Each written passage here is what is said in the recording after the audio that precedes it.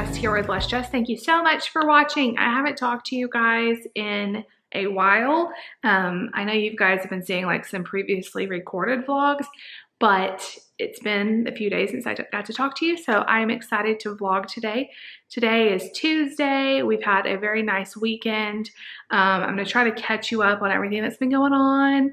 So David's mom and dad came into town. We had a really nice weekend. The weather was beautiful. Still a little chilly, but the sun was shining. It was so nice to have some like really nice weather after all the cold that we've had. Of course, today it's rainy, yucky, nasty outside. So I'm glad it was pretty when they were here. But you guys, welcome. It's so nice to have you and see you back. If you haven't subscribed, we'd love to have you subscribe so you can get notified when we post a new video. I vlog, not vlog, but I put up a new video just about every single day. So we always have a lot of fun together. Yesterday, I took Nate to the dentist. So if you are new, Nate is 9. He has autism and he is amazing. One of our hardest struggles though has been going to the dentist. It's very scary for him. Like just people putting their fingers in his mouth and the tools and the loud sounds. And over the years, him growing up, the dentist has been kind of a scary place. You know, through no fault of the dentist we went to. They were all really, really nice and wonderful with him. But a lot of times it would end up like we would have to hold him down so they could get a good look in his mouth just to make sure like everything was, you know, okay, and to clean it and stuff, to put the fluoride on his teeth. And so every time we would go to the dentist, the fear would get worse and worse and worse because we would have to hold him down, like pry his mouth open. Well, when we moved here to Indiana, I found this amazing dentist and made an appointment for him and Lucy. I vlogged that day, so you guys may have already heard the story, so I won't go into grand detail, but basically Nate said he wouldn't even get in the chair. He had a complete and utter meltdown. They were like moving patients to other parts of the dentist office because of how loud and crazy and upset he was. The dentist was so sweet, and he was like, okay, you know what, let's just stop. We're not going to do a dental thing today. Like, let's just stop and let's talk. And so he brought us to a different part of the dentist office, and we kind of told him about Nate and his previous experience of the dentist and how scary it was for him. And so we made a plan. This dentist was so wonderful and said, we're going to really work with you guys and we're going to see if this will work. And he said, I have some patients I do this with, and they come in every single month to the dentist. And our plan is just to get a little bit further each time. So maybe the first day they get in the chair. Maybe the second visit, you know, they let us like brush a couple teeth. Maybe the third visit, you know, we get a few more, and we're just going to go slow. But the goal is that when we have these positive dental experiences, it reinforces a positive experience instead of a negative experience, and every time gets a little bit better. So that was our plan back in, I remember October or something when we went, and we've been going pretty much every month. I think this is only our 3rd time to go. We got a little bit off track with Christmas. It kind of threw us back a little bit. And then they had to cancel one time because of their office having to close unexpectedly. But mostly we've been about every month, and it was time for us to go again this past Monday. And we hadn't been since before Christmas. And so I was a little bit unsure about how it was going to go. I woke up to take him to the dentist, and I had the worst migraine I have had in a very long time. I get migraines. I know some of you get them too. They are from the devil. They are horrible. I was trying to like get the kids ready for school, get him ready for the dentist, and I could not function. I was literally like writhing around, like laying my head on the bed, trying to put ice on it, like trying to take, I do have a prescription that usually like completely kicks it out. It's called sumatriptan. I love this stuff, but for some reason it did nothing this day. And I knew that I wanted to be the one to take him to the dentist because I've been the one to take him each time. And this whole thing with Nate is about like routine, expecting the same thing every time. And we have the same dental hygienist every time. We have the same room every time. And so I wanted to be the one to take him. David could have done it, but I just really wanted to be the one to take him when Nate is in like new situations, he usually does a lot better for me. He probably would have been fine with David, but I really wanted to push through and take him. So I did. I pushed through. I was in so much pain all the way. It's like 30 minutes away, all the way there, all the way during the appointment, all the way back. But I was like, I've got to do this. I like pushed myself. It was almost impossible, y'all. I was sitting there with Nate at the dentist like this, like holding my head the whole time. But Nate did so good. You guys, I was like about in tears. Number one, for the migraine I was having, but the second one is because I was so happy with him. He sat in the chair. They have like a TV that they can watch on the ceiling. And so he sat there and he watched Encanto. I said, if you put on Encanto, he really likes that. And so he was listening to that. He was singing along.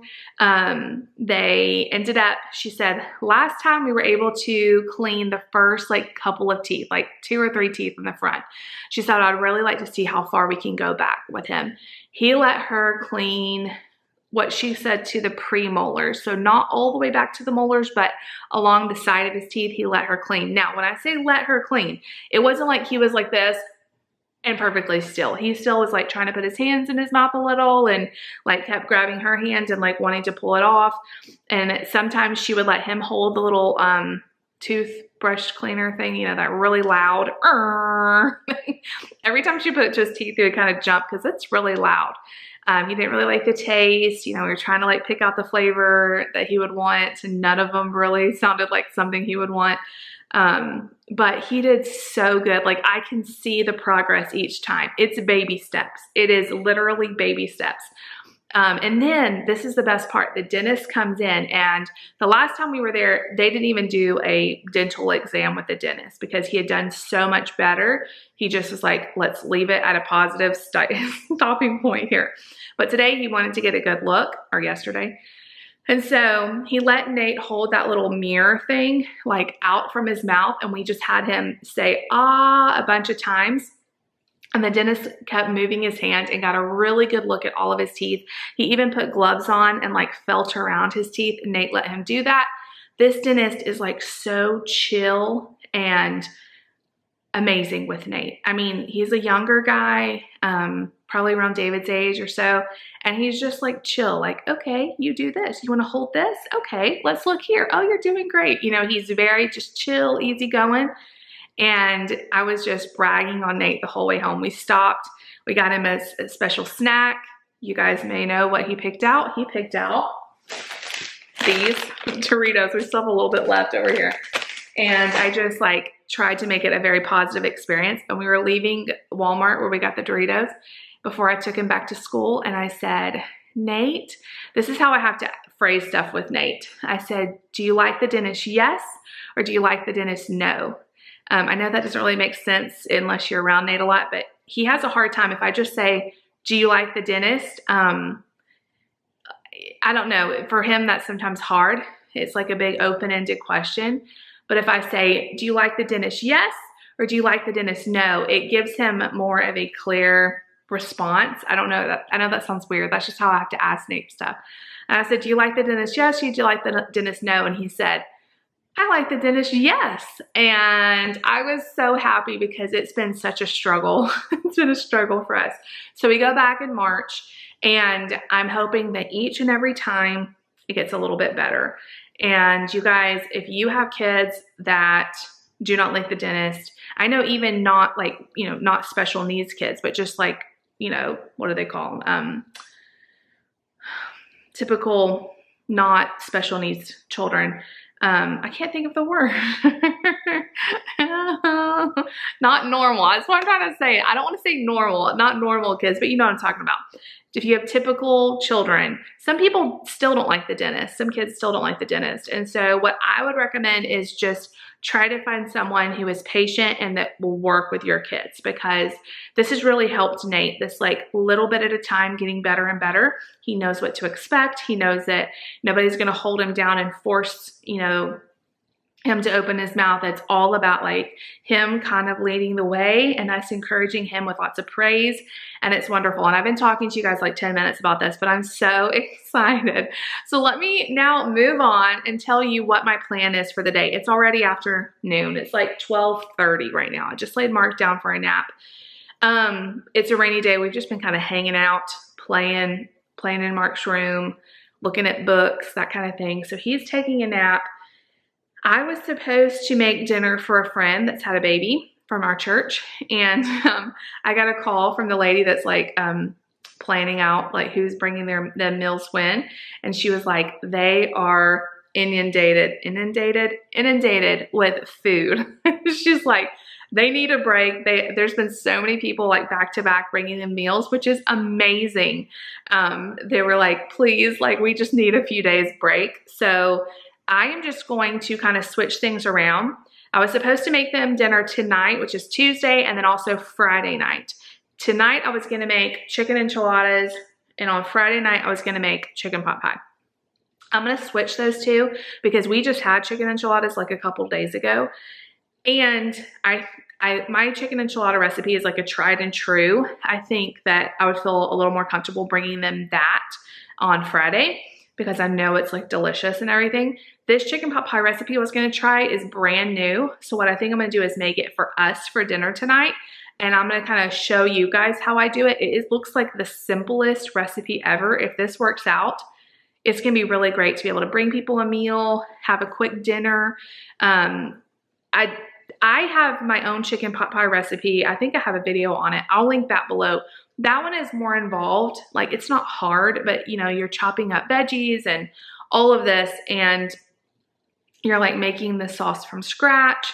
It's a little more involved, and it takes me a little while to make just one, which only feeds like 3 or 4 people, and they needed me to feed 6. So I looked up this recipe for like a chicken pot pie casserole because it was more like suited for that kind of crowd. So I'm gonna go ahead and just make us that big casserole, and then we can have leftovers throughout the week just to kind of test out the recipe. So stay tuned. When I cook dinner tonight, I'm gonna show you guys how I do it. Literally uses very simple ingredients, and it looks good on Pinterest is where I found it. I cooked up all the chicken yesterday in my crock pot and like chopped everything up, like all the chicken up, and then the rest of it's just like kind of combining stuff and putting it together in a casserole dish. So I'm gonna do that, and then on Friday, I will make them chicken enchiladas, which I also have a recipe for, and I will link down below. But that's kind of what I'm thinking right now. I need to get in the office. I've got some videos to edit. I took off this weekend, and it was so lovely. I went shopping by myself on Saturday, went to Burke's, and where else did I go? I went to Walmart, and I also went to the library. That was wonderful. Nobody wanted to go with me. They all were happy to just play with Grammy and Grandpa. So it was nice. And then on Friday night, me and David got to go on a date night. We went and saw Marry Me, and we also went to this new Italian restaurant that just opened in our town. It was so good. Both of those were so good. So the Italian restaurant, it was so good, but it used to be a Mexican restaurant. We have so many Mexican restaurants here, y'all. It's crazy. We have so many. But this one moved locations, and so a lot of the people that worked there were like Hispanic, but it was an Italian place, but the food was so good. I got this tricolor spinach tortellini with like an Alfredo sauce, and it had like peas in there, which I really like. That kind of adds like a little freshness to the Alfredo. The best Alfredo sauce I think I've ever had. It was so good. David got chicken parmesan. We both loved it. And then we went to see Marry Me, which I know it's on Peacock. You can watch it for free, but I have not been to a theater since like before I was pregnant, or right around the time I was pregnant with Mark. I haven't been at all, and I love going to the theater. I really wanted to see this movie. We loved the movie. I mean, it's a typical rom-com. It's a J-Lo rom-com, which I love her movies like that. Wedding Planner is still one of my favorite movies. And we were the only people in the whole theater. It's a very small, old theater that we have here. And it was so nice. We were just able to like chat and like talk as loud as we want or whatever. We loved the movie. It was so clean. I did not hear any you know, bad words at all, curse words at all. There was no inappropriate sex scenes or anything like that that sometimes that makes me uncomfortable, you know, and it was just a really good movie. So if you have Peacock, you can stream it for free. I thought it was really, really cute. It was a really cute movie. So anyway, I need to go finish some editing, and then when the kids get home and all that, I'll kind of start getting dinner together. I'm hoping to go to the gym tonight, but we'll see. Anyway, I've chatted to you guys long enough, but I know you guys pray about the dentist with Nate. I've gotten a lot of comments like, have y'all gone to the dentist yet? I'm praying. So I wanted to give you the update. I wanted to vlog yesterday, but I was in no position. I got home from the dentist after I took Nate back to school. I took like Tylenol PM. I was hoping if I could just knock myself out, it would kind of like feel better, which happens sometimes with some of my migraines. David was home with Mark because he's off on Mondays, and I just slept for hours and hours throughout the day. And by the time the kids got home, it was feeling a little bit better, but it was a rough day. So wanted to update you guys on that. Come back soon. I will be back soon. It'll seem like a second for y'all. And we'll cook chicken pot pie the really easy way. Let's hope it turns out. But it's good that I get to test this recipe before bringing it to someone. So let me know in the comments, did you have people bring you meals after you had a baby? I think that is so helpful. I don't think anybody ever brought us a meal after our babies, but what I did do was I made a ton of freezer meals. Before Mark, I made, do you guys remember that? I had a freezer full of meals, and it was the best thing. We ate every single one of them over the next few months. It was amazing to have that. So if you don't have people bringing you meals like after you have a baby or after you have surgery or like a really busy season of your life that's coming up and you know about it, start doing freezer meals. Stock up your freezer with stuff that you like, that is staples for your family. Chicken pot pie freezer is great. Like pasta, like a ziti or like some kind of baked pasta. I did a ton of those. I did macaroni and cheese. I did mashed potatoes. I mean, I did all kinds of stuff, and enchiladas, stuff like that. And then we ate on it for months. So anyway, that's my little tip if you have a busy season coming on. I do that all the time, but before I had a baby, I really went crazy doing it, and it was wonderful. And then it was also great, like if we had family come in visiting, I already had meals. I didn't feel like they had to cook or I had to cook or we had to go out. I had stuff that I could just stick in the oven.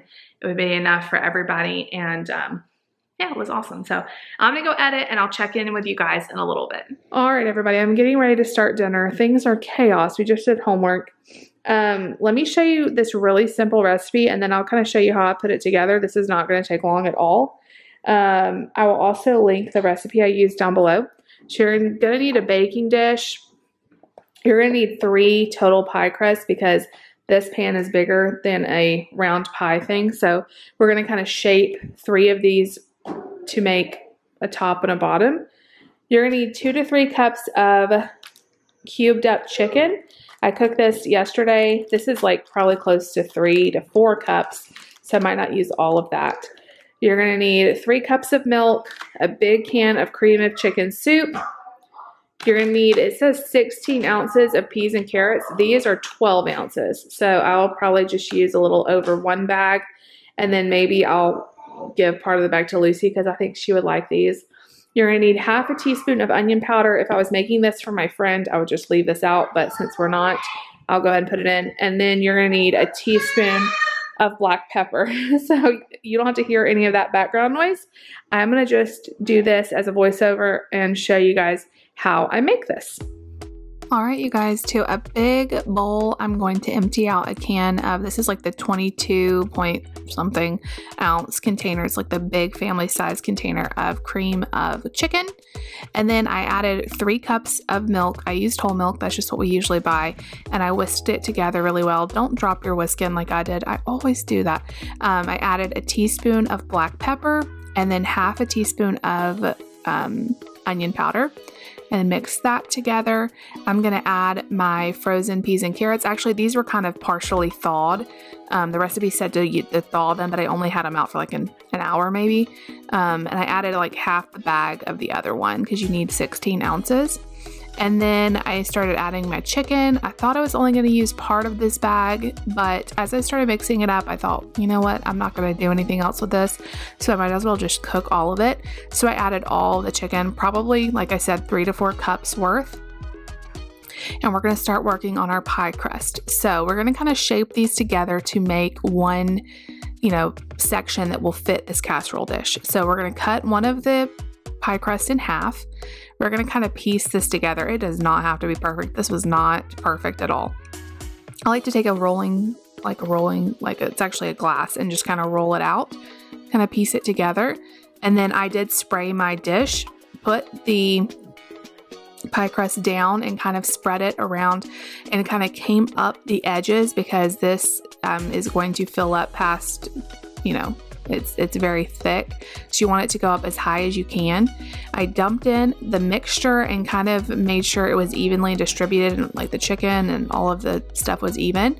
And then we're going to do a top crust. So we're going to do the exact same thing again, piece it together, roll it out just a little bit. You don't want it to be super thin, just kind of roll it out to fit the size of your pan. And then very carefully I topped it. This only took a few minutes. I tried not to obsess about making it perfect. Just kind of pinch the edges together, and then you're gonna cut a few slits in the top so that it can vent. Doesn't have to be fancy. I didn't even worry about crimping the sides perfect. If I was taking it to someone, I might have, but it was just us. So I put it in the oven at 425 for about 55 minutes, and it came out bubbly. I let it sit for 10 minutes or so before I served it because it was piping hot, and it was still really hot when we served it too. But here it is. Here's a serving. I'm going to tell you guys my review next, but yeah, here it is. Okay. I'm a little bit annoyed because for the past 5 or 6 years, I have been making my homemade chicken pot pie from scratch. It takes a lot of ingredients. It is a lot of steps. I love the recipe. Nate's in the background. I love the recipe, but it has like chopping an onion, chopping celery, fresh parsley. You have to add like heavy cream and all of this stuff. Make a roux, all this stuff. That recipe that I just showed you guys, even better than the one I make. Like, I found this recipe and I was like, well, this makes a huge pan of it. It'll be so much easier to make for my friends. But then when they needed to move stuff around, I was just gonna go ahead and try it for us. I am so glad I tried this recipe because it will become my go-to recipe for chicken pot pie. There are no words. It is so good. I cannot believe it. Now, it is very saucy, like creamy saucy. If you do not like a chicken pot pie to feel like that, like we liked it just like it is, like with the extra, like you could see like when I cut into it, it kind of ran out, like it's not thick is what I'm saying. You could always reduce the milk, like maybe add 2 cups of milk instead of 3. We liked it like this. Like, it was perfect. It tasted delicious. It was super creamy. I liked it with the peas and carrots. Normally I do carrots and celery, but I like the flavor way better with the peas. It was delicious. It was so easy. And me and David both had seconds because we could not stop eating it. So highly recommend that recipe. I did not expect it to be that good. I mean, I knew it'd be good because all the ingredients in it are good, but I was thinking, well, you know, it won't be as good as my chicken pot pie. It was. It totally was. It was better. So I still think the other one's, you know, really good, and we'll probably still make it because I still think, you know, those ingredients are probably better than like the Campbell's soup or whatever, but it was delicious. It was delicious, and it made a ton. I would say if you serve that with sides, like a salad or something, we didn't do any of that today. We just did chicken pot pie. But if you have like a salad and maybe something else to go with it, you could probably feed 10 to 12 people. It made a big chicken pot pie. I have like 6 containers over here with really big servings. Plus me and David ate 2 servings each tonight. It was that good. I probably will freeze some of this because I don't know what else we're gonna do with it. Like, I don't even have room in my fridge for all that it made. You know, it used like 3 big pie crusts, but it made a bunch of servings and it was delicious. I mean, that's all I can't even tell y'all how good it was. It was so good. And I did something different with the chicken. Normally I shred it for chicken pot pie, but for this I wanted it more cubed. So I took chicken breast instead of chicken tenders, frozen chicken breast, and I cooked them in the crock pot all day. I really liked the way the breasts came out better than the tenders. They just were way more, they didn't have that weird tendon in there. Even when I take the tendon out of the chicken tenders, I don't feel like it's as moist and stuff as the breast is. So it turned out good. So yesterday I just kind of cubed it up after it came out instead of shredding it. I'm sorry. And I liked that. I just drank a Diet Pepsi or a Diet Coke the first time in like a month and it's really bothering me. I like the way the cubed came out better than the shredded, and overall it was just delicious. So that's become a very big go-to freeze a meal, taking somebody a meal. And I think it was just the perfect day today too, because it's rainy and dreary, and a homemade chicken pot pie, so good. You know, you got the peas and carrots, it's like, I love chicken pot pie because it is like an all-in-one dish. You can add a salad to it or something, but it does have the veggies and the chicken and the, I don't know who that is, the pie crust, all of it. Anyway, I'm gonna stop gushing about it, but it was really that good. And we have so many leftovers. So anyways, we've been busy all afternoon doing homework. David's bathing the kids right now. I need to clean up the kitchen. And I know I've blabbed on and on today about Nate's dentist appointment and all that, but I did want to let you guys know how it went. Nate accidentally broke his Chromebook from school yesterday. He has this Chromebook. A business in our area donated all the school supplies to our school, like any school supplies that the kids need. Also Chromebooks and iPads and all kinds of stuff. It's just amazing. Super ATV is amazing. In our area, they have donated so much stuff to the school. Well, Nate dropped his Chromebook and shattered the screen. And if you remember back a few months ago, it was bad news when he broke his Chromebook, or we thought he broke his Chromebook, and he had like a meltdown at school about it. And anyway, so I messaged his teacher last night and was like, the Chromebook's messed up. And she'd already told me like not to worry if anything ever happened to it because they have insurance on it and stuff. But I knew he could be without it for a few days. And she had told me last night it may take up to a few weeks to fix it. So pray for us, pray for him and us so we can make it through. And so miracle happened today and they were able to fix it today. So he didn't even have to miss one day without it. So Nate's just had a great week. I'm telling you, he is living his best life. He did his homework so good. He's just a happy little fella. Anyway, I am so full, y'all. I told David, why did you let me eat more of that? I'm like, I'm sick full. I don't think I'm gonna go work out tonight. I think I'm gonna wait till in the morning, let my food settle a little bit more. I'm gonna go see who's texting me. Thank you guys so much for hanging out with me. If you wanna try the chicken pot pie, I will link the recipe down below, or you can just follow the instructions. I don't even think I'll need a recipe anymore. It was that easy. And I also think that the cream of chicken soup from Campbell's is way creamier than the Walmart one. I said it. I'm not a big fan of it normally, but thinning it out with that milk, it made it so creamy. And I've used the Walmart and the Aldi versions in the past, and I think this turned out way better and like more creamy and less like chemically tasting. So you could also make your own. I've done that before, where you make like a little roux, add some milk, and it makes like your own. I don't know what's going on in there. I'm going to sign off. If you like the video, make sure you give it a big thumbs up. Leave me a comment down below. Please subscribe if you're new, and I'll see y'all tomorrow.